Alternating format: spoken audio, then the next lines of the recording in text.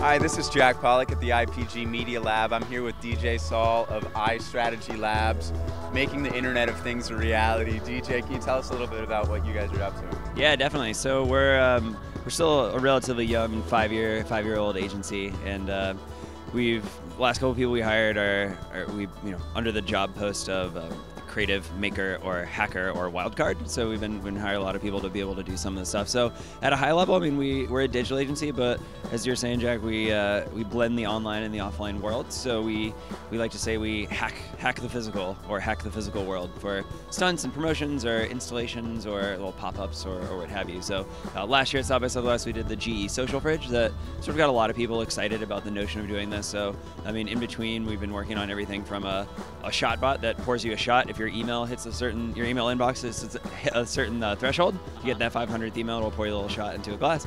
We're doing a couple different plays on a vending machine. So, a Twitter activated vending machine that's fully wrapped and branded and has a personality to it. And you tweet at it and it'll dispense that slot. So sort of paying for an item or, with social, which is kind of an interesting notion.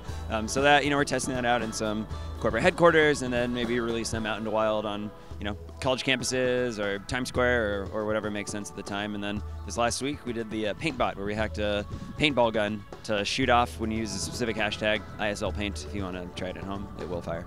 Yeah, awesome. Now there's also kind of an interesting visualization aspect to what you guys do. Can you tell us a little bit about that? Yeah, definitely. And my honest opinion, it's a really interesting space. I mean, we've been doing social data visualization. We built our own proprietary platform called Grandstand that allows us to more easily and more beautifully display anything from Twitter, Instagram, Flickr, Facebook, you name it. We'll make it look cool.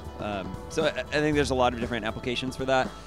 Actually, literally and figuratively. I mean, there's a tremendous amount of companies established to the fledgling that are sort of trying to tackle this space or maybe creating different problems to then subsequently solve. But still something that we're definitely doing a lot of. We have a couple going here.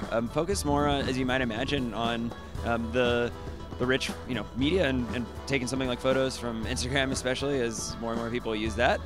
Having cool, album scrolling effects that are going at different sets of intervals where people can really actually see what's happening at an event, whether they're accessing it on, their tablet or mobile or from their desktop, or they're in a physical space and they want to see very, very large, what people are doing. Yeah, very cool. So what's on tap for South by Southwest? Have you been doing panels, meetings, seen anything particularly interesting? A little bit of both. So, last year was very different. I was pitching up on stage and we were, scrapping together the GE Social Fridge activation. This year we're just doing 4 or 5, really, really small things that don't take a lot of time. So I definitely, have a couple meetings, hanging out with the, random European kids that I haven't seen in a long time that are all out here.